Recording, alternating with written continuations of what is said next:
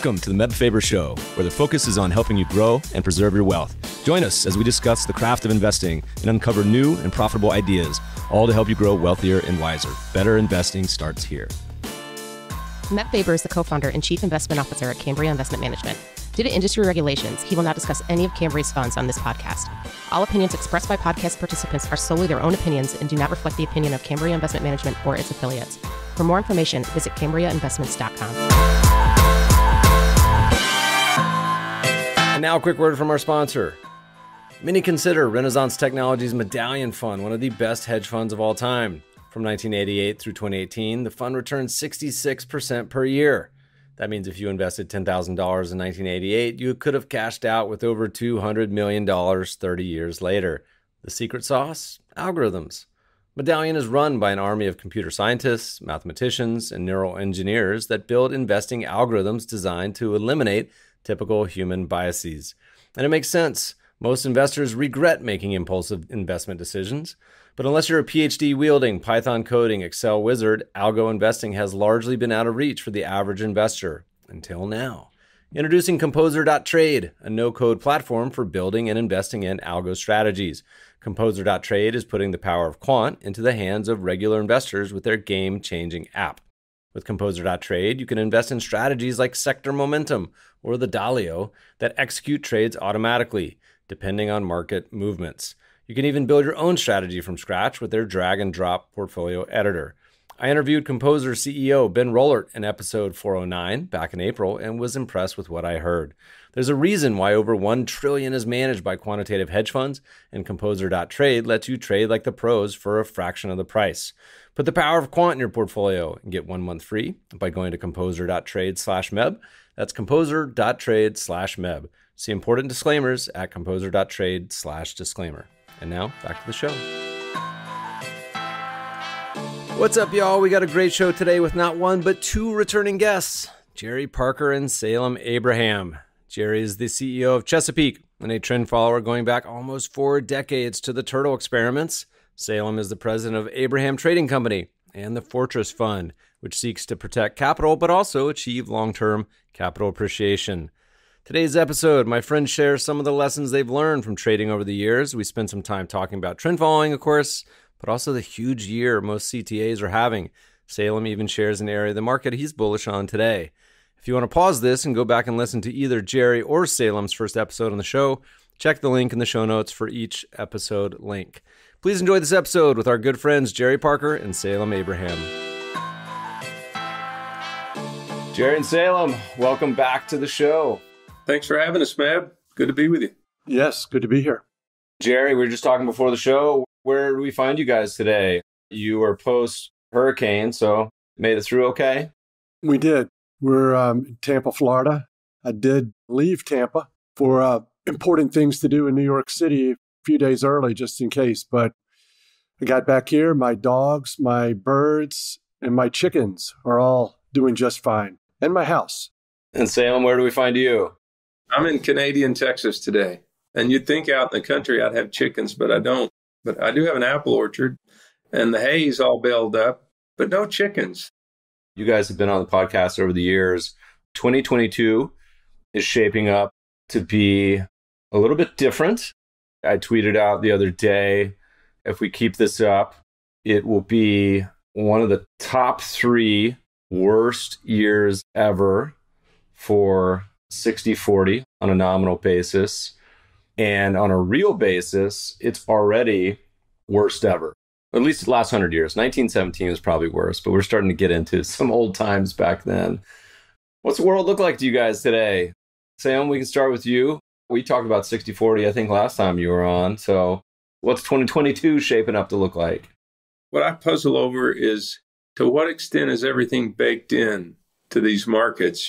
When it's all baked in, that's when you need to change course. And so I don't know, but I kind of wonder maybe if it is.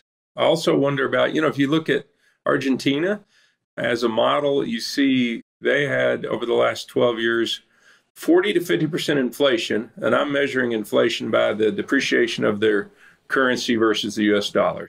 Because there's a couple of years they just didn't even publish data, which is fascinating. when it's just like, hey, nothing to see here. When the government tells you nothing to see here, then you need to really look closely. But the other was their stocks went up 40 to 50% a year. So inflation does help stocks at some point. I think right now, a lot of businesses are behind. They're having to raise prices and they're chasing things. But eventually, that's got to play in. Everyone's focused on these higher interest rates. But I wonder at what point does inflation help stocks? If you think of Walmart, if they raise all the prices, say 20%, and all their costs go up 20%, at the end of the day, their profits will be 20% higher. So it could absolutely show up in earnings. So that's interesting. And then for us, we run this mutual fund that we have stocks, bonds, and then we have alternatives. Alternatives done great. If you sell tornado shelters, you kind of like to have a tornado every now and then. So we try to have a storm-proof portfolio, and the alternatives has helped our fund. And so any markets that are interesting and wild and crazy are always, these are fun markets in a way. You guys both have come around to this discussion of the mixture of trend and stocks as well. Before we get to that, I wanted to point out, I was thinking about inflation the other day because I keep cataloging records for crazy things I see on a menu. So we're not talking about the fanciest places in the world, but just like normal restaurants. So I check the box. I've seen a $40 hamburger, a $40 salad, $10 Bud Light, and not at like a Cowboys game, just a restaurant. And then this week I saw, this is very LA, a breakfast burrito, $25. Sign of the times of inflation. And the sad part, I really wanted to order it still. So on food prices, inflation is very much present. All right, Jerry, what's the 2022 vibe you're getting? Tough times for a lot of people. We did a poll, as I love to do on Twitter the other day. And I said, are you up or down this year? It's something like 90 or 95% of ETFs are down. And my expectation is that the same number of investors are down. And when I did the poll, it was like 85. So I think 5 to 10% others just clicked the wrong button or they just weren't paying attention. But let's call it 90%. What's this year look like? How are you feeling? What's going on? What do you know? It looks great. I was telling Salem earlier, I think the last 3 years are the best 3 years I've ever seen out of my 39 years. These risk adjusted, leverage adjusted, I used to trade larger and have bigger positive years and bigger drawdowns. But I don't think since the fall of 2020, it has just been so amazing. Commodities started it, of course, recently the currency, short all the currencies and short the interest rate markets. We've had a few stock winners too. I trade the single stocks in my portfolio instead of stock indices. But it reminds me of 2008, major lessons learned, diversification with the currencies, commodities, stocks, and bonds, and shorting. Sometimes there's no place to hide, there's no place to go unless you short. So that's been one of the big benefits for CTAs is short almost every currency, short all the interest rates, but mostly long commodities as far as the money makers over the past few years. Oh, another big thing too, is don't shy away from markets that haven't done very well. I think before 2020, the commodities had a really rough period for trend followers. And then likewise, shorting bonds was just a loser for 20 years. So going with the trend and taking small losses, letting the profits run, but don't pay too much attention to recent performance, good or bad. And it could always turn around very quickly. I think a lot about trend following, and we'll spend some time on this course, on its complement to a traditional portfolio. And I think this year is such a good example.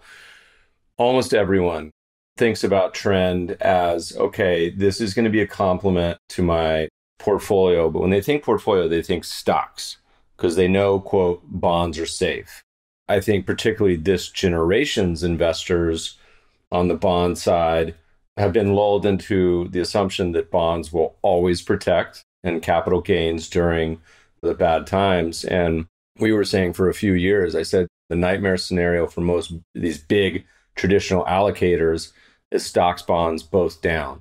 So everyone who thinks of trend following, I feel like they get the stocks big bear market part, but often the part about hedging / being able to short bonds is obviously evident this year, but something that is a massive, giant benefit that I think almost no one in the decades I talk to people really even talk about, because we've been in one environment where yields have gone down for 30 years. Any comments, gents?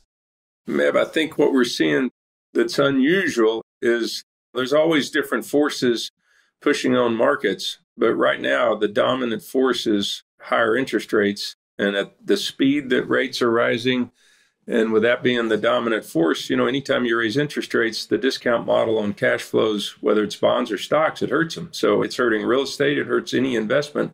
And then when you start from such low numbers too, if you double the rates, which we've done more than double, that even has a more dramatic effect. But it is unusual. I think the early 70s, you had some of it. You look in really extreme rising rate environments. This is unusual in the scale of it. It'd be interesting with some of the historical research. Is this the fastest we've ever raised the rates? And particularly percentage-wise, too. The analogy we always look back is people hit on the 70s. I think the 40s are probably similar in some ways. The challenge, I think, that's hard for a lot of people in this. So we're recording this early October. I assume this will come out before the next, it might even be on CPI day. But with inflation last time, at least above 8%, and who knows where it's going to be, but let's call it in the same vicinity. The historical Fed sort of approach and models is a mile-wide gap between where bonds are and where inflation is still. And I think that surprise, potentially, that's the beauty of trend, is like, the markets can always move more than even the historical analogs. I mean, we only have, 100, 200 years, really, we can look back on. What do you say, Jerry? Well, I agree. I think if we had 2,000 years, we'd still see some unusual things happen. And that's how CTAs make their living, is making money off things we've never seen before. Patterns that are reliable. Well, all of a sudden they are not so reliable. We're in the business of pouncing on the unusual. We don't know that they're coming. We can't see them coming. We're as surprised as anyone else. You just sell the breakout, buy the breakout, and sit back and watch what happens. And then your downside is a small loss. Every now and then we really shine and trading all these markets, and we got penalized for a decade of being diversified and not having enough long equities. So now we're getting what we deserve, and the industry is making the most of it. So it's really good to see. Before we move on from 60-40, because it's such just a traditional benchmark that has creamed so many professional managers for so long, the sort of money framework to think about in my mind is not just the calendar year. People tend to think in calendar years, but also the maximum losses. And the maximum drawdown for traditional 60-40 was well over 50%. So let's call it we're down 20, which feels painful, but think about what the world looks like in investor behavior and emotions. We like to say it's like a Richter scale. Anywhere above 20. 20 is sort of, to me, the inflection point. So minus 30, minus 40, minus 50, that's the really world of pain. I think a lot of, not just individuals, but institutions could potentially find themselves in if that actually were to play out. And who knows? I mean, usually that's a rare occurrence, but at least it's happened before. And if you look at every country in the world, I don't think we've seen one that has a real 60-40 drawdown less than 50. Switzerland's got to be close, but I think the rest are at least half. You guys both mentioned trend looks beautiful this year. We're the belle, the ball now, finally, after a long time of being sort of Beauty and the Beast. People are coming around to this argument of, okay, I'm at least interested in trend. I've been banging this gong for a decade. Even then, I do my Twitter poll. I say, do you use trend following? And most people don't. And that's my audience too. So I'm really sad about that. So talk to the audience, gentlemen. How much? So somebody's listening to this, they say, okay, I manage CalPERS. I manage my own portfolio. How should I think about trend following? Should I start 5%? How much? What's the way to think about it? Or you can run the numbers. You could plug it in and see. But, trend following in a lot of ways is like a spare tire in your car.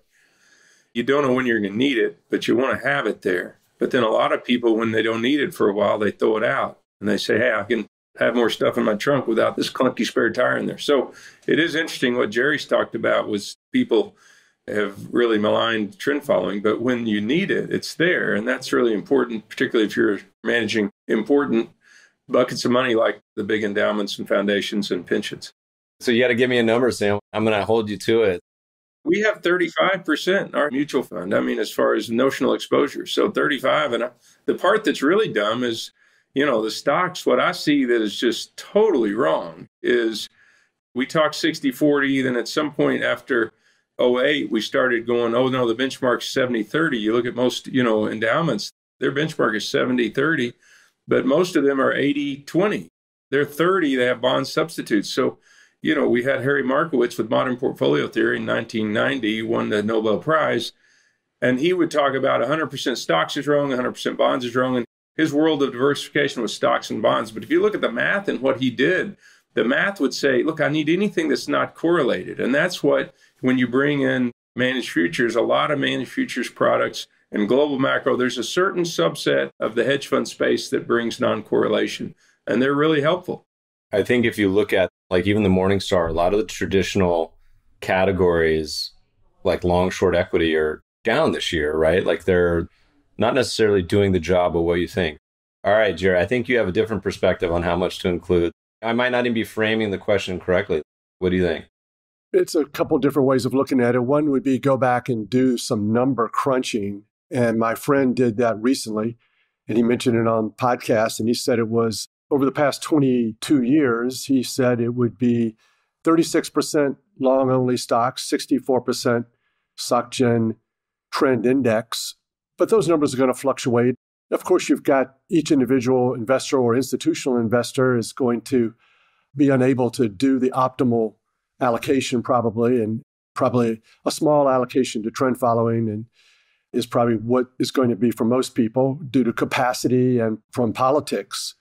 I think it's important to remind everyone that it's trend following, yes, but these days you can't underestimate the markets themselves, the currencies, dollar move, the bonds, stocks as well, at least recently on the short side, and commodities would have been so fantastic in 20 and 21. Plus the trend following piece. It's a big, huge thing, and it all goes together. My answer would be 100% because I don't want to be stuck in a market or in any sector of my portfolio without a trailing stop and without a stop loss on the wrong side of a big trend. I think what's happened recently over the past 10 years, stocks have been the best. That's the one sector that's been the best. And people felt like that's the go-to and that's what everyone else is doing. My friends do it. My competitors do it. If we all get crushed, well, we're all getting crushed. Trend following CTAs are weird, but you're going to get some good stock exposure, diversified portfolio of a CTA. So you'll get some stocks there. You'll get some capital risk control, capital preservation that you don't get with long equities. A CTA that trades those four sectors with a medium to long-term trend following, it would be impossible for them to have as bad performance historically as the stock market. Around an 8% return and a 50+% drawdown. It's just not possible because of the diversification qualities and, the benefits of and risk control of following the trends. So here's a question, Jerry. You mentioned earlier, which I think is really important for MEB's viewers to understand, is with trend following, you don't really bound the possibilities. You kind of head off into like a trend and you say, I don't know how far it's going to go. So there's the art of war. Know yourself and know the enemy. You shall have 1,000 victories. And most people, they focus on the enemy. They don't focus on themselves. There's things that we as humans do. And one of it is we bound what we think the possibilities are. And those boundaries are way too tight. And there's a test. It was Bill Eckhart who gave me this test. So in 1992, I went up Commodities Corporation. I was trading for them. It was kind of a command performance. You got to go to Chicago. Richard Dennis and Bill Eckhart had given this 5-day talk, and they had like the 25 traders that traded for Commodities Corporation. We all show up. And one of the things Bill Eckhart did, which was fascinating, is this estimation test. It's a 10-question test. The answers are all numbers, like how many books in the Bible? And you'd say, okay, you're going to give an answer from low to high. What you think? How much does the Statue of Liberty weigh above the base? How many miles between New York and LA? How old was Martin Luther King when he was assassinated? So there's 10 questions they have, and I've seen different 10 questions. All of them have numbers. And the answer is, I'm 90% certain the answer lies between these two numbers. And you pick the two numbers. And so everyone in this room, this is a bunch of good traders, 25 of us, and you got a perfect score if you miss one of the 10. So the perfect score is 9 were correct and I missed one. So invariably, the average that was missed in the room, I missed 7, and the average was around 6 to 7 people missed. So what it showed us is it showed us how stupid we were. 0 to infinity, we're 100%, but we narrow it up too much. And I think that's where trend following, it sets that whole notion aside and just says, I don't know. And it's willing to go as far as the market will go. And that's where I think most traders, and I see when you go 80% stocks, you can't have looked at history very hard. If you look back in the Great Depression when stocks are down 80%, between 79 and 89%, but let's call it 80. If you've got 80% in something that goes down 80 and you're down 64%, it would be catastrophic to pensions and endowments. And these pensions and endowments are loaded up like that. And they don't understand how dangerous that is. I don't know, Jerry, did you ever do that when you were with Richard Dennis and Eckhart? Did you do that test ever? Have you ever done it? Not the way that you guys did it, but it's a great idea. These days, if we get a rally in the bond market, Twitter is just full of the lows are in or the highs for CTAs are in. And it could be true, of course. I know Rich told us one story of something like this, that beans had never closed above $10. And anytime they got to $10, they would always go down. The one time they went above $10, I think they went to 16 or 18. It's ironic coming from trend following traders who create their systems and their strategies based on back testing to say we don't pay any attention to history. We have a mechanical system that will yield 5,000 trades in a back test, buy here, sell there, buy here, sell there, and then that's how we go forward. But history and that equity curve and what created all those trends is going to look much different in the future. We're not immune to it. I have all sorts of political and economic opinions, but you got to divorce yourself and separate yourself from that and the day-to-day trading. That comment you just made is, I feel, very simple on the surface. If you trust the math, if you trust the historical evidence, the challenge is no one does. Love to try to dig and figure out why. If you just look at historical summary bullet point stats, and there was one we did on Twitter where I said, and I'm going to paraphrase, it was something along the lines of, would you be willing to invest in an asset that historically outperformed bonds by a few percentage points per year, but once generated 0 outperformance for a stretch lasting 68 years? And of course, everyone's like, no, that's crazy. And I'm like, that's literally S&P 500. That's stocks. Then another one was like similar, and they're always the same answers, which gets depressing. I'm like, would you do this if it outperformed bonds by a few percentage points, but could go decades with no outperformance? And everyone's like, no, that's crazy. So if you look at the Venn diagram, there's the group that doesn't know better. So that doesn't know history, that doesn't understand the way markets have worked historically. And then there's the very large group of people who do understand and continue to ignore or choose to act differently, which is 95% of all institutions in the world, okay? The crazy part, and we've debated this over the years, I want to hear you guys kind of update thoughts because you probably talk to these allocators more than I do, but it's still why at this point. So we had 2000, 2003, we had 2008, we have 2022, and trend following just delivers every single time. It's not always going to be perfect. We had a long fallow period before that. Have you just blinded, like the taste test trials? At this point, the evidence seems just too much to ignore. Why does everyone who should know better still ignore it? What do you think? Yeah, I don't think they understand why it works. I think that's the biggest hurdle when I talk to allocators that don't invest in the space and are just talking to me because they want to see a strange person and talk to a strange person. Back when we were marketing, like looking at peacocks, I'll look at it, but I don't want one in my house. And so they talk and they say, well, that's interesting, but I still don't understand it. And so they require an explanation that makes sense to them. And a lot of times I couldn't explain it. I said, look, if you had a coin that flips 60% heads, and you gave a statistician the coin, you said, so tell me about the coin. this person would flip it a million times and say, it's a 60% coin. It's like, well, explain it. You're like, I don't know why. It's just a 60% coin. Some physics guy comes and says, there's no reason for this to be a 60% coin. There's no logical reason. If you're a good statistician, you say, I don't care. I can bet on the 60% coin. I'm betting on it. So there's a lot of times you bet on it and you don't even understand, well, now I don't know why this works, but quite frankly, I don't care why it works. But most people need to care and know and understand, and they don't. Number one. Number two, the other thing with trend following you find out is what you're really modeling is human emotion, I believe. If you had a curtain and someone's rolling 2 pair of dice, 6-sided dice, and they just put the number up there. So you start writing it down. You don't know what's going on behind the curtain, but you analyze just the numbers. Well, you would find out, okay, 7 shows up more often than any other number. It's from 2 to 12 is the limit. You start understanding the numbers, but you don't know what's going on behind the curtain. I think what you do when you research trend following is you're really modeling human behavior. And humans, we have a lot of human tendencies that fight movement of prices. And when you're fighting the movement of prices, you're going to eventually be wrong. Trend following just says, I'm going to go with the movement. And the people on the other side of the trade are emotional humans that you're really taking advantage of their human emotions. But it's hard to sell that. I talked to a guy a long time ago, many years ago, about our program and asked me to walk him through it. How does it all work? I told him. And then I said, we also trade single stocks. And he goes, well, how do you trade the single stocks? I said, trend following, breakouts, same exact way.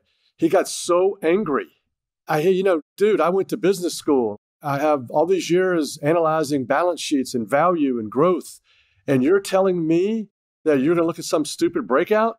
So that went nowhere. So, okay, you guys are weird. I don't know how to really put commodities and currencies in my portfolio in a risk-safe way. You can do your little trend following stuff with that. But you start stepping over into my territory, the things that I hold dear, my MBA, you're telling me is a waste of time, then they could get very upset with that.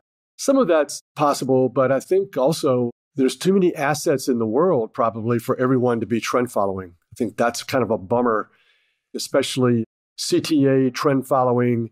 It's better that it's a niche product, but so much better. Even some of the larger CTAs don't practice 100% trend following. I was actually thinking about it on the intro when we were chatting about some of the flows into trend this year, which have been great. People always love to buy what they wish they had bought a year ago. So hopefully it continues, but certainly trend is having a moment. But I was thinking about it and I said, I wonder what we haven't done well necessarily as a trend group for the past 50 years is it's a little easier to have an investable benchmark in traditional assets. So stocks, S&P 500, Wilshire 5000, bonds, Barclays Ag, corporate bonds, the Merrill for REITs, the NAREIT. I go on the list, EFA, EEM, boom, boom, boom, and you have an investable benchmark. We know there's a few. I can name 3 off the top of my head. Maybe you guys know a better one, but the SocGen, the Mount Lucas, Barclays. But traditionally, they're often a index of underlying funds. I feel like it's just a little more step up on a challenge of tracking those versus something like the S&P 500. I wonder if that's part of it. I wonder if it's just the familiarity of investable benchmarks being the default in equity and bond land.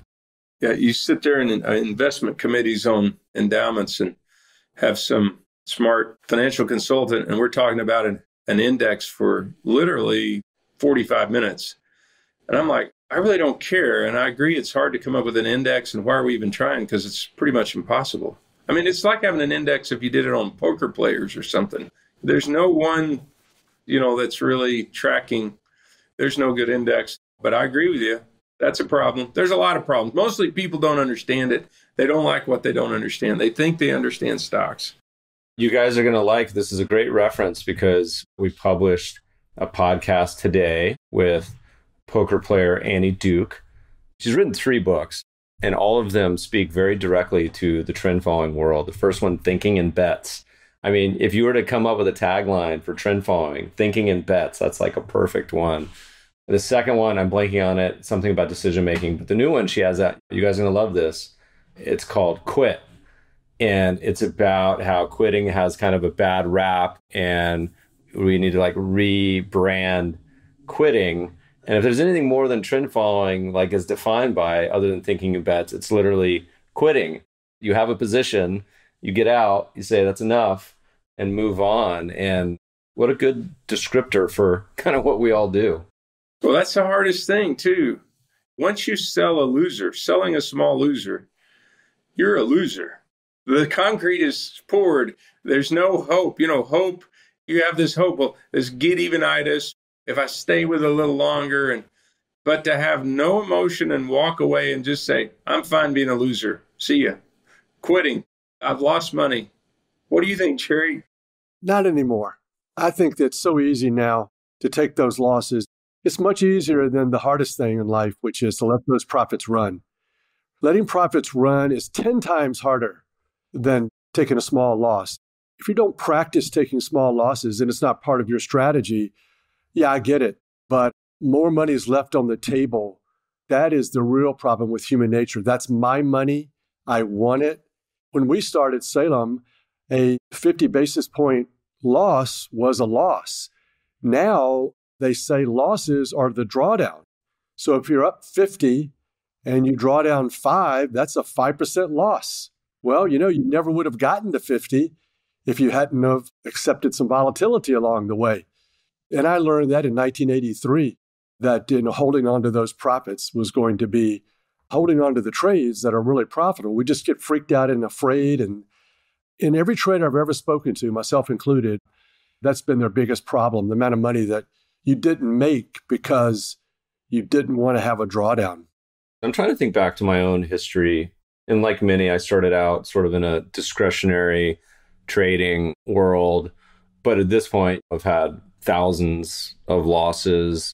Also do a lot of angel investing, which is like, makes trend following look a high batting average. I mean, I think angel investing, it's probably north of 50, 70% don't really contribute or losses.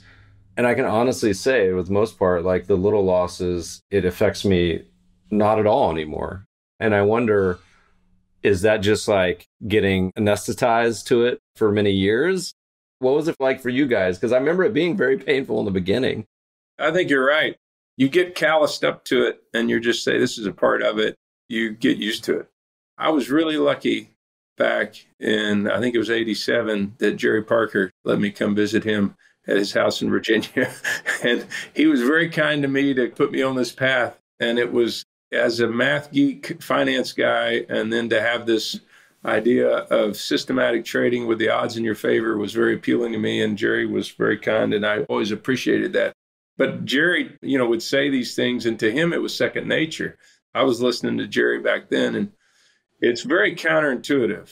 And I think it's very hard, but it gets easier as you go. I think taking the actual loss, it's never been too much of a problem. I think what happened with me and a lot of people is you don't take the trade. You've had a lot of losses in a row, and you say, well, I don't want that to happen again. When I was learning in 1983, filters were a bad thing because filters will keep you out of trades, which keep you out of trends. And that was the huge no-no. You must always get in the trend eventually. You can have a little filter if it's not a perfect setup, but eventually you have to say, okay, enough's enough. We got to get in this thing. And I didn't always do that. The first big turtle trade was Feb heating oil, 1984. January didn't do anything. March didn't do anything. It was February heating oil. And like one or two people in the entire room got the trend. And not putting that trade on, in my opinion, makes entries just as important as the exits. You're not going to have a quandary over when should I get out of this big trend if you don't put the thing on. And what's the downside? I remember Rich saying, what's the downside? 50 basis points, 20 basis point loss. The reward risk is way out of whack. You do that trade every single time and don't even look back. And if it's the third or fourth time buying it, who cares? It's the big trends that are going to make all this money and going to cause you some pain if you miss them. There was another funny thing back in the 90s when I was living in Richmond. We all rode up to UVA and heard Paul Tudor Jones speak at Darden. It was right after he had shorted the Japanese stock market. And he said, yeah, people always ask me about this Japanese stock market trade. But what they don't know is it was my fifth time going short. And that's what makes a good trader. That's what I noticed with Salem over the years. Never missed a good trade. And the recent drawdown and choppiness and losing period had no impact on doing the next trade. And that's how you really separate the good ones from the pretenders, is when all hell breaks loose and you should have low confidence, are you going to do that next trade? A relevant takeaway, I think, for a lot of the people who may not be full boat trend crew, but that also think about markets, in particular stocks a lot, even if you got the timing right, even if you saw the writing on the wall in 2007 and you said, you know what, the stock market is going to take a bath. The Twitter polls, we say, do you have a written investing plan? Do you establish sell criteria when you make a purchase? 90, again, it's 90% don't. And the problem with that is, let's say you miss the bear market. I mean, how many people have you guys talked to? Because for me, it's dozens, if not over 100 over the years that said, Mab, I got out. Most of them got out in like 08, 09. They didn't get out in 07, but say they got out in 07. And they said, I just never got back in. That's part of the same problem. It's like whether you have a bunch of little cut losses or you just even have a great trade where you miss a bunch of the losses, you still have to have some criteria. And this is why I always say these discretionary folks, it's such a nightmare because you spend all day, all night gnashing your teeth, questioning yourself, wondering. And the problem with a lot of the perma bears, I think, is not that they're bearish. It's just that they have no criteria at which to change their mind, which I think is hugely destructive. Yeah, I think that's where technicals can help you sometimes too. Because there's times where you've got to say, okay, I had a strong opinion, but I don't have it anymore. And sometimes you get some information from technicals that ought to guide you. So even if you're mixing, sometimes the technicals tell you something you don't want to hear, and you got to be willing to at least listen to it. Yeah, I mean, we've just had some horrendous performance this year from famous hedge funds or ETF people. And I just sit back and watch all this destruction and where is your trailing stop? Where's your rules? You're going to get in trouble one of these days if you don't have a trend rule or a stop loss. You're going to be found out. They're going to come get you after years and years of success. No one is immune to situations where there's no way you can predict what's going to occur. And without rules, the S&P hit a 200-day low in January of 2008. January. And so all the problems that people have, at least back then, could have all been avoided with just a simple trend rule. Like Salem said, if you're going to combine it with something and then use that same rule to get back in. But without a rule, without an objective trend-based rule, you're going to be in trouble. Let's mix up a fun part. The last time we had a 3-person show, we let the guests ask each other some questions. So you guys get to ask each other, ask the crew, ask the whole panel something that's on your mind or something you want to chat about. Salem, I'm going to kick you first. Anything on your mind you want to chat about or ask Jerry? I think it's fun to hear about maybe a trade which really taught you a lesson or something. Is it a really good trade or a really bad trade or something? I mean, Jerry, does anything stick out with you as you think back? And I've always seen you in this way as a veteran trader. But I think all of us, when we were first starting out, we learned things that I think are interesting to newer traders. Is there anything sticks out with you when you think back on your trading career? Jerry's hitting his 40-year anniversary. What is that, rubies? Yeah, I think so. We need to come up with different criteria that's for marriages. For trend followers, it's like year 1, you get a barrel of oil. Year 10, you get a certain amount of yen. Year 20, you get a Bitcoin hard drive, USB drive. I didn't hear wine in there. I'll take a bottle of red wine from California, Texas. They do. They have Bordeaux futures. They probably do Napa futures too. I think that's a good question, Salem. And I think that's the way you want to look at yourself and evaluate your career in obviously periods shorter than an entire career. That is by looking at those trades. What were the opportunities that you had? How did you maximize those opportunities? I think is one thing I've learned is that there is just comfort in losing money doing the right things. And there's no comfort in not doing the right things. It's hard to follow the systematic rules-based approach. But I've been fortunate in that I've never had much success with discretion or gotten lucky with violating my rules. It's always been punishment. So I have no incentive to not follow the rules. But I do remember one trade, I think it was the British election in the 90s, and John Major won, and we were short gilt and short sterling and FTSE, and I think they all rallied, and I had to go into the office at 2:00 in the morning and liquidate those positions. And I think we ended up losing 7% that day, which was a lot for me. And I remember going back to my house and pulling in the driveway and just saying to myself, don't be so wimpy. Deal with it. This is life. This is what happens. And I think we ended up making money that month. So I think that the payoff of doing the right thing, following your system is so, so high. And I'm sure I got some of that by watching your trading too. And sometimes you would do a lot better than me. So I was very jealous. But I took away the right lesson. You were sort of a natural in that regard. You're the man. You always were the man. One thing funny you said, because we've talked over the years as we, would have good years or bad years. I remember there was a year I had made a little more money than you, but you had such a smooth year. And I said, yeah, but your Sharpe ratio was so good. I was up like 15 and you're up 12, but you had this great Sharpe ratio. And you said, well, yeah, you can't spend a Sharpe ratio. Try to buy a new Cadillac with a Sharpe ratio. But anyhow, there's a lot of wisdom you've taught me over the years. I mean, with practice, I feel like it gets easier. And certainly with winning, it gets easier. And trend following, back to the thinking in bets and expected value, doing it long enough. I mean, I think that post-GFC, pre-COVID period, if you're a trend follower and you survive that, you're golden. You don't need any more practice. And, a lot of these equity curves are hitting all-time highs, which is great to see. But just that sustenance and sustaining, and that's not just trend following, it's really anyone in our world of asset management, getting taken to the woodshed and not giving up is a biggie. All right, Jerry, what do you want to talk about? You want to ask Salem something or just anything on your mind you think deserves some attention? Yeah, well, definitely the latter. I don't know if I have any questions for Salem, but I did want to bring up that, we have hung out a lot. He did invite me to his ranch a few times, and the branding. Do you still do the branding, Salem? We have not done it in a while, but those are fun times. We did that for about 10 years and had a lot of fun. Yeah, Salem would invite all these city slickers out to Texas and show them about cattle and riding horses. And he took me hunting one time, and he tried to let me shoot, but he just couldn't stop himself. He needed to shoot all the birds himself. So, Jerry was too slow. Yeah, I was slow. I was a client at the time too. So Salem doesn't let the clients win. Yeah, that didn't matter.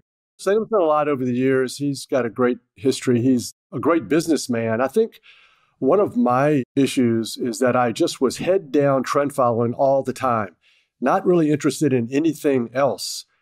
And Salem was able to chew gum and walk at the same time. So he had a great business career with all of his things out in Texas that he was involved with, water, land, all of that stuff. So I always admired him for that. But I do remember that one time was really fun at the Robin Hood dinner. It hadn't been that long ago, and Salem came in with, I think, 7 of his 8 kids, or 6 of the 8, or something like that. It was all of them. All of the kids. 10 of us, yeah. Yeah. It was such a great thing to see all these very well-mannered children from Texas shaking my hand and saying hello and sitting there at the Robin Hood dinner. So we have a lot of good memories like that, a lot of fun things to think about. The camaraderie, I think a lot of times as a trader, it's a lonely kind of business, and the camaraderie amongst traders is a lot of fun over the years. That's been fun with Jerry and I. Well, the wacky trend following family can stick together. In a year of trend, I wanted to circle back to this because I think it's something that people overlook. They always think about having rules and a process when things go bad. But let's celebrate a little bit. Trend's having a great year, a great run. Let's talk about when things go great and kind of letting these winners run. I think it's a struggle for a lot of people. Maybe talk about either any A positions that have done particularly well this year for you guys or that you have on currently. And obviously it's codified for y'all now, but maybe just try to illustrate to listeners why that is such a significant input into being a successful investor and trend follower, being able to have the big winners too. So what's working for you guys this year? Well, definitely the short bonds. And is that short bonds across the whole complex? Is that just kind of short everything? Yeah. Country bond futures, short-term interest rates, 5 years, 10 years, 30 years, ETFs, TIPS, muni bonds, mortgage backs, high yield. I ventured out into ETFs a while back. Italy, Europe, US, Canada, Japan. So my strategy is fairly long-term. It's hard to shake me out of these trends. I like to use breakouts because they are even worse than moving averages. They just don't move up very fast. You have to really not be too afraid of a lot of pain and give back. And I was pretty happy that we were able to stay in the shorts when it had that big rally a few months ago. So I think that that's a really good chart to look at. I like to look at charts and I like to see what has worked historically in the big trends. And that's how I sort of do my research. I flip through all the biggest trends ever. What sort of parameter has kept me in that trend without getting shaken out too quickly? But, hopefully you don't get back too much at the very end. Then I'll take those parameters and research them versus trying to optimize and cherry pick. It's just a very hard game to play. I was listening to a podcast the other day, and one of my friends said something like, well, obviously everyone is short wheat. And I was going, oh, darn, I'm still long wheat. So it's embarrassing sometimes. You can't even bring it up because you're like, man, what idiot is still long wheat?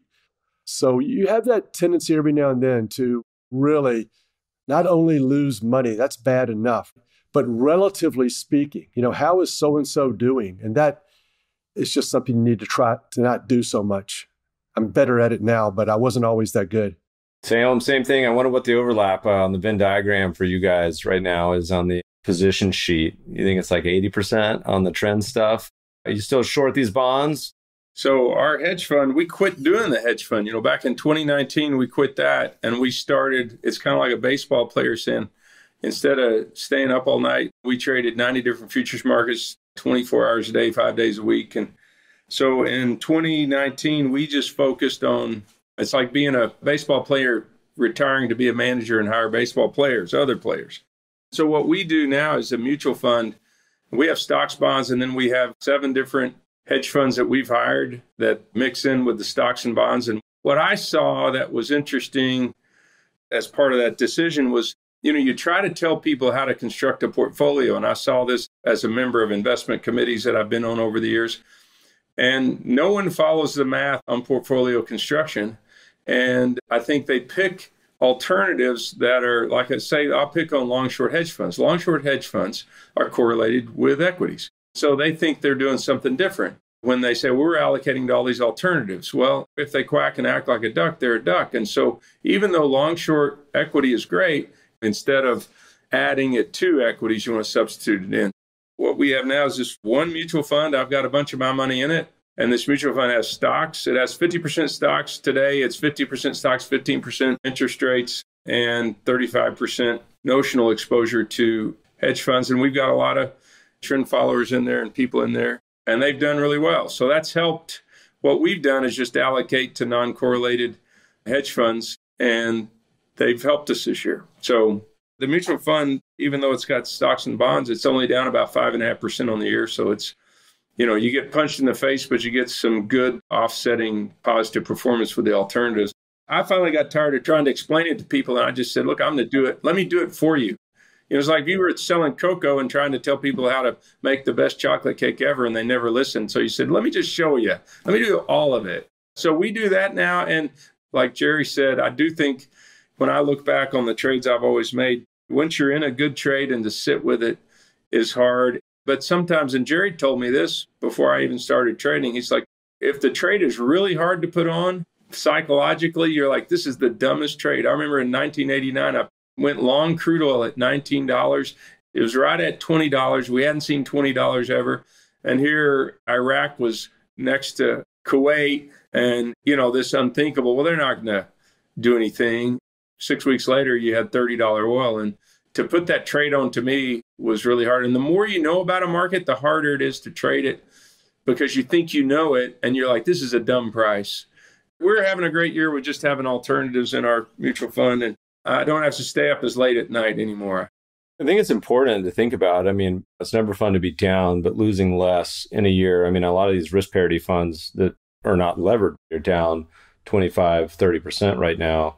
And so being down single digits, thinking back to compounding long-term wealth, you just got to avoid these big haymaker, giant portfolio losses. Jerry, I was thinking about this as Salem was talking about stocks. A new input for you the past decade has been the addition of single stocks. Talk to us about that. Is it long flat or is it long short? And if so, are you just short everything now or what's it look like? In order to maximize the diversification, I started trading single stock futures a long time ago. When they went away, I started trading single stock cash stocks. So yeah, I think in order to maximize that sector of the portfolio, you want to be able to get away from the indices and choose the stocks that you want to trade based upon diversification, not rely upon indexes or pre-designed indexes. And the single names are going to have bigger outliers and be better using the trend following strategy than an index of a bunch of, an average. And within that average, you may actually want to be long some of those stocks, short some of those stocks, and flat. This allows us to treat the stock part of our portfolio in the same way we treat the currencies, commodities, and bonds. It's a great thing, and we like trading those stocks, and it's something that I think that all the CTAs should do, and it's a huge mistake for the traders not to trade equities. In my portfolio, people can liquidate some of their traditional stocks and bonds and put it in our fund, and they'll get some of those stocks back in a slightly different way. But it's not like they're giving up the upside in the stock market at all. Yeah, it's like the old PIMCO. On our buddies Corey and the Resolve crew was talking about return stacking, but this concept of when you have overlays or derivatives or whatever it may be, exposures that you can kind of optimize how it works. So I was going to say, you can say you're short Tesla. What would be going up? I'm trying to think if there's any charts of any stocks that are industries performing. There's a lot of stocks going up. This is a really interesting period where there's virtually no diversification in the dollar trade, zero diversification from a long-term trend point of view in the interest rates, maybe something going on in commodities. But for a long time, there's been shipping stocks, oil stocks, steel stocks, all sorts of stocks going up. And then a lot of the portfolio has been in downtrend for a long time. It's the only sector where we're getting any meaningful diversification. Thankfully, it doesn't look anything like the S&P. There's a lot of stuff going on in these companies worldwide that is not reflected in S&P 500. I was going to give Salem some credit. We talked about energy quite a bit in our podcast. It was the beginning of January 2021, I think. And energy is a good example of something that has had an absolute monster run / rebound from just decimation over the years. And I imagine there's probably some energy names in there, Jerry, if not maybe some, I don't know, utilities. There's always something going up, but probably more going down currently than up. Yeah, energy is a fascinating one. We have wind turbines, solar, and oil and gas out in the northern part of Texas. And what's interesting is I've got 19 square miles, 12,000 acres of some of the very best wind in the United States. Nobody calls me because you can't lease. They don't want to put turbines there because there's no transmission lines. There's no takeaway. So I think there's that piece of it that's fascinating, just how hard it is. I think people underestimate how difficult it is to do any type of energy, whether it's green energy or carbon fuels. And then the other thing that's interesting that we've got a front row seat out here at is with the oil and gas side. Oil and gas drilling, I think, is up somewhere around 70% in the last 10 months. And the fact that we have less rigs operating worldwide today than we had in December of 2019 was $60 oil and $2 natural gas. So we've got higher oil prices, higher gas prices. We have less rigs running. The supply disruption hurts it. But then, too, to some extent, you just say, this isn't profitable to drill at $85 oil anymore. And so in my mind, I think oil stocks, if you can get it beyond, hey, I want to invest in carbon fuels, you'd say, I think they go up a lot. And then the ESG money constraints out here, it's fascinating. The peer pressure of, if you invest in oil, you hate your grandkids, you hate the planet, you're a bad person, you're not welcome at the country club. you're like, okay, coming from the part of the world where you see food happen, you see energy happen, and you see people in the city sometimes not cluing into how it works, you're like, okay, most of the electricity in the country is natural gas. And if we stop doing that, I hope everybody's okay in the dark riding a bike. So it's fascinating.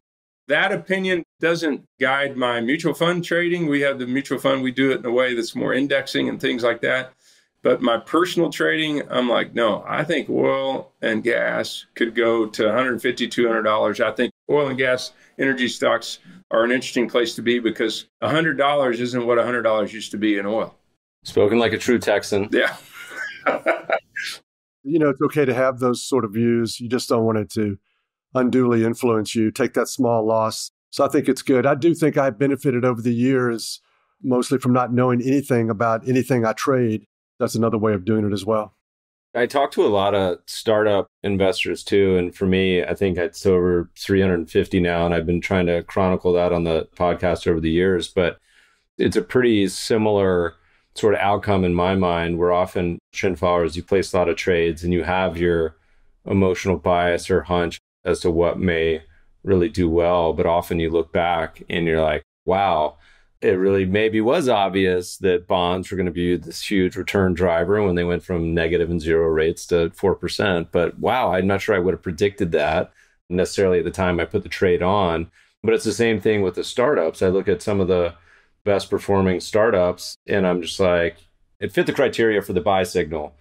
But as far as the actual outcome, I don't know if there's any correlation between my initial enthusiasm and actual outcome, which goes to a takeaway for me on the startup side, but I think it's true on the trend side too, is that you need enough bets to capture that working. If you just trade a few, the breadth is harder.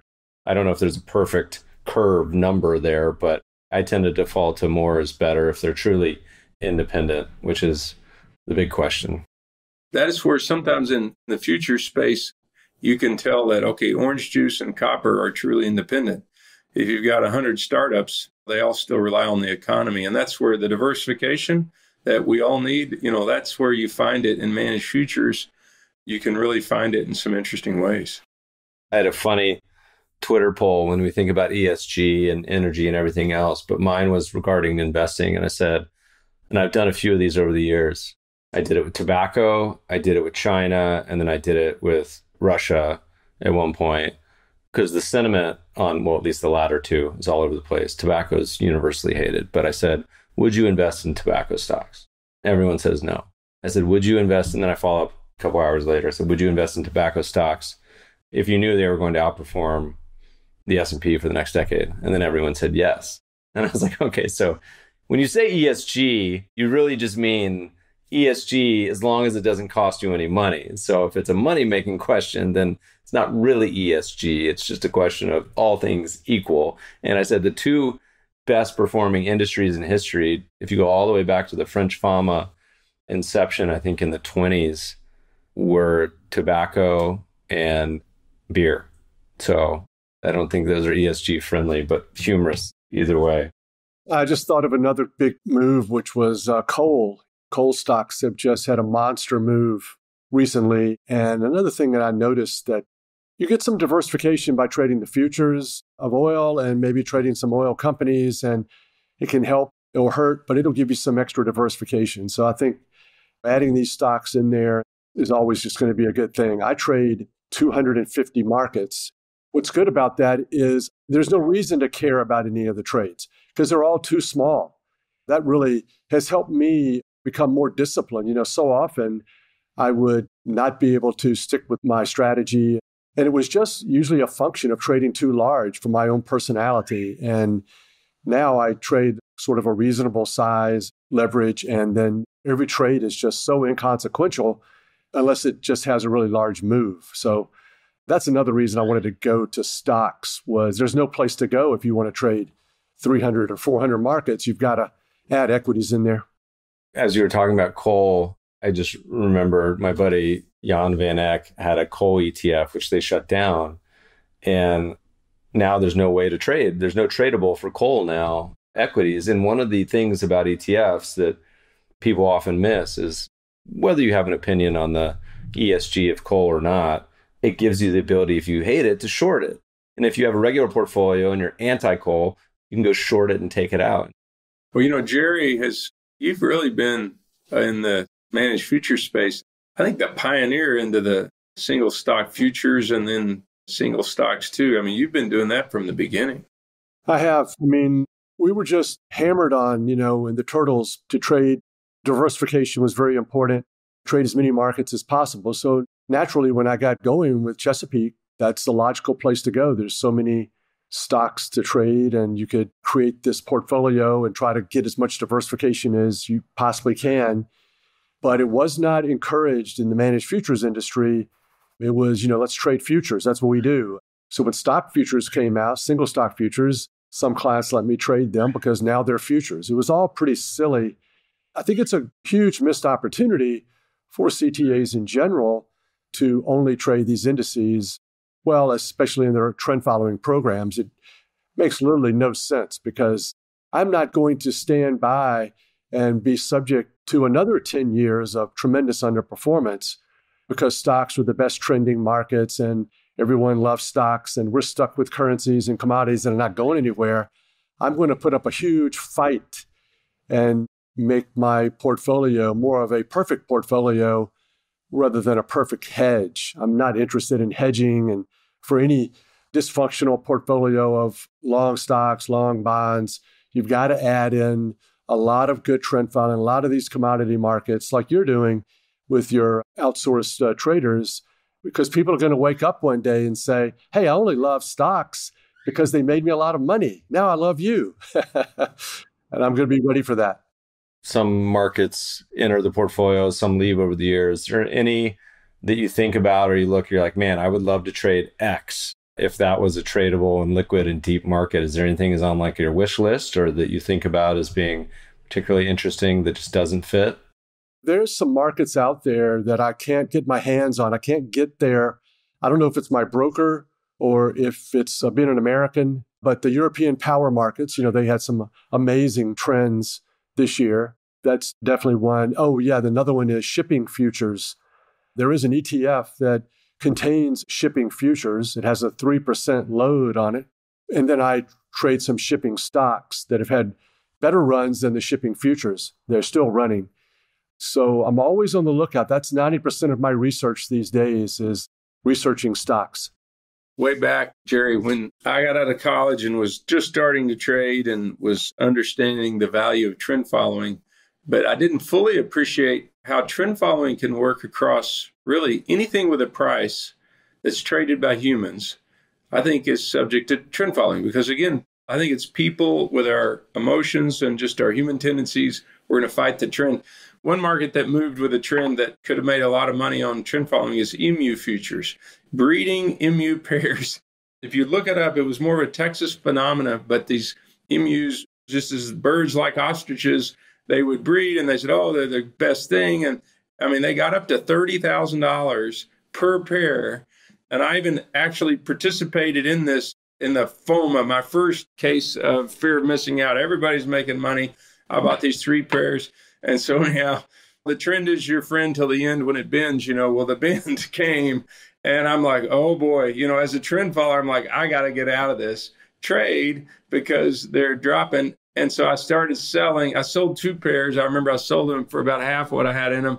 And then the last one, I actually I was selling it for about 25 cents on the dollar to me. And he had some cash. He said, but I don't have all the money. I'm like, what do you got? So I'll take anything. And he had some collector shotguns. And I said, that'll do. I'll take that. And 6 months later, there were 0. So I think the lesson I would say, man, for your viewers is trend following works on, I think, everything. As long as it's freely traded with emotional people, it tends to work. I thought you were going to say liquidity. Yeah, no, liquidity was a problem for me. But I traded milk futures and everything. I traded a lot of really liquid stuff. I do that now. You bring up a really good point because you're always reading and listening to people about diversification in the portfolio, and it just goes without them saying that it's buy and hold. Gold can fit into your portfolio because we'll do the buy and hold back test. And okay, now gold's in. And once Bitcoin had a nice run, now Bitcoin can be in. There's just so few things that can be in, but everything comes in with trend following. Everything makes money. Trend following, it's like raising Lazarus. And all of a sudden comes from the dead. Any market, corn, cocoa, every market can get in there. And Eric Crittenden is a friend of ours, all of ours. They wrote a paper on stocks. And he was talking a lot one day about survivorship bias of equities. And I'm like, Eric, that's not a thing for trend followers. And I said, have you ever tested stocks that no longer exist with the trend following? And his response was, yes, I have. And they made about the same amount of money as the stocks that continue to exist. So really, if you want to get your portfolio safe, there's really no way to do it. You can't throw things in there unless you wrap trend following around it. And everything becomes a meaningful part, not just for diversification purposes, but providing some income to your portfolio as long as you use the trend following. But it has to be a market. It has to be liquid and exchange traded or something like that. I think as the world progresses over time, we're going to see more markets like that. And portfolios of 1,000 markets in 50 years will probably not be unusual. The software can definitely handle it. The custom indexers out there, you're often owning a ton of stocks, hundreds even, and it's just an algorithm. It's not that much more complicated to own other things and to trade it a little more actively for a trend exposure as well. I think for your viewers, because some are going to be saying there's more to it than trend. And I would say the fundamentals matter, absolutely. And the people that pound the table, the fundamentals matter. But oftentimes there's fundamentals either not known by everybody and someone's out there trading and buying and you don't know who or why. And then this human emotion factor. So there's a lot of things at work. But I think for people to say, well, you got to pay attention to fundamentals. The flip side is fundamentals need to pay attention to the emotional side, because if anyone's ever traded, you get emotional. And then if you say, if everyone's thinking like me and is wired like me, basically you're gaming people's human emotions. Because as a trend follower, you have to fight your own emotions. You find that buying something that's high, expecting it to go higher is very counterintuitive. The first time Jerry told me that's what he did, you're like, that's the craziest sounding thing ever. Why would you wait till it's high? Why wouldn't you just buy it low? The emotions of it matter. The fundamentals matter. And the fundamentals gets baked into the price. And if you're looking at the price, you're looking at the fundamentals too. We tried to publish a paper that was like trend following and drag, targeted at the buy and hold community a couple years ago. And it was called something along the lines of like, is buying stock market at all-time highs a good idea? No, it's a great idea. And I remember talking to Jerry about this because it was looking at markets, a very basic system of owning the stock market as long as it was within like 5 or 10% of all-time highs or something. And then we showed it across every market. And then obviously variance of like, instead of all-time highs, like a 12-month breakout. So sneakily, the paper is a trend following paper, but we tried to target the equity crowd. Now, I think it got repurposed as you should just buy markets at all-time highs. But what they missed was the exit criteria, the stop loss. They got just own at any price. It's going to the moon. Doesn't matter. But they missed the part where you had to get out. And so I think they got half the message they wanted to hear and the other half they didn't want to hear, they just ignored. So that paper, I don't think many people read it, but the ones that did got the wrong conclusion of what they were supposed to get. All right. So gents, we have you on the record. CalPERS is listening. Salem says put a third in trend following. Meb says half. Jerry says put it all and then some. So hit them up when you got some ideas. Gents, any last thoughts before we get going? It's been a blast. We should do this like quarterly. I love talking to you guys. Anything else on your mind you're excited, worried about, confused about as we enter Q4 here in 2022? Getting back to what you guys were talking about in the very beginning, as a child of the 70s, I'm an expert on inflation, but nobody's listening to me. So I just really do wonder, though, this is the big question I have. do interest rates need to get close to the inflation rate? That was a given at one point in time. Now, is it a given? I mean, I just don't understand the action of the markets. We know where we're going. It's not going to be pleasant. It's going to take a while. And yet, violent rallies in bonds and stocks are frequent, and dip buying and getting these bargains. And you can kind of see how trends work. Over the years, people have said, how could that trend that you participated in keep going? Everyone knew what was going to happen. Well, case in point, right now, of course, I could be wrong and flip my position around, but it does seem that the fundamentals are fairly obvious. I was saying for a few years, I said the nightmare scenario for the big institutions is stocks, bonds down. And if you look at one of my favorite podcasts of the year was one we did about a month or two ago with Rob Arnott and Cam Harvey, which is why we're starting to do more of these multiple guests, because it's fun to let the guests interact. But they basically spent like half an hour laying out the case why the September CPI was going to be elevated when everyone expected it to be going down a lot. And sure enough, it printed 8 something and the market fell 4 or 5% the next day.